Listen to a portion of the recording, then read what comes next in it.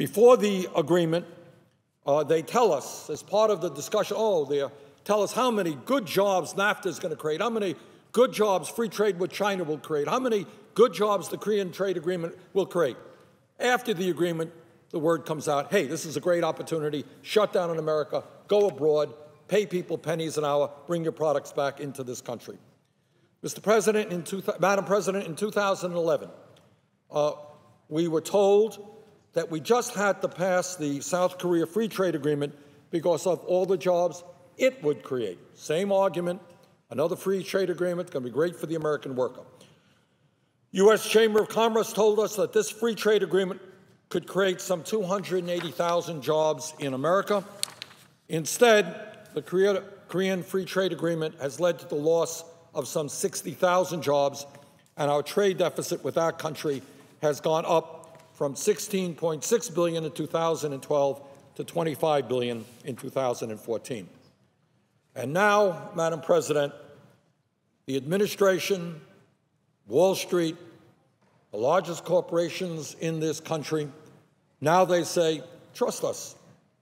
Forget about everything that we said about all of these other trade agreements. Yeah, maybe we were wrong on NAFTA. Maybe we were wrong on CAFTA. Maybe we were wrong on the Chinese Free Trade Agreement. Maybe we were wrong on the Korean Trade Agreement. But trust us, on the Trans-Pacific Partnership, it's different. This one really, really, really, cross our fingers, this one really is going to be different. This one will support about, they say, some 650,000 American jobs. You know, Madam President, it is one thing to be fooled once. It is another thing to be fooled twice.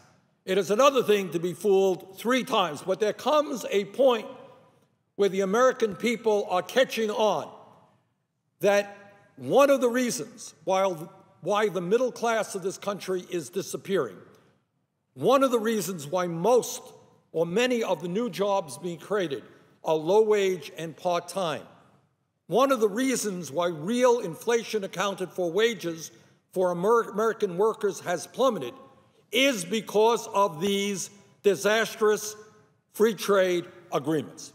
So you could fool me once, you could fool me twice, maybe I'm dumb and you can fool me 3 times. But there does come a limit to how many times you think you can fool the American people. Madam President, when we talk about why the middle class of this country has been in decline for the last 40 years, one of the important reasons is that since 2001, we have lost nearly 60,000 factories in this country. Over that same time period, we have lost over 4.7 million manufacturing jobs. In 1970, 25% of all jobs in the United States were manufacturing jobs. Today, that number is just 9%. In January of 2001, there were 17.1 million manufacturing workers in this country. Today, there are only 12.3 million manufacturing workers. In my small state of Vermont, we have lost 34% of our manufacturing jobs over the past 14 years. In January of 2001, Vermont had 47,000 factory jobs. Last February, it was down to 30,700. And that is true for virtually every state in this country. Now, why is this significant? It is significant because historically, manufacturing jobs paid the highest wages available to blue-collar workers. If you had a job in a manufacturing plant, if you had a union, the likelihood was that you would earn decent wages, have decent benefits, and you can actually support your family. You earn the wages that enable you to take good care of your family. But with the decline of manufacturing, what has happened is we have seen a huge increase in service industry jobs.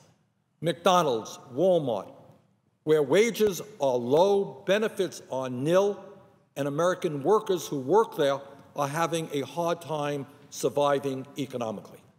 Manufacturing goes down, people lose their jobs, and wages go down, and new jobs will be created which pay significantly less than the jobs that people used to have.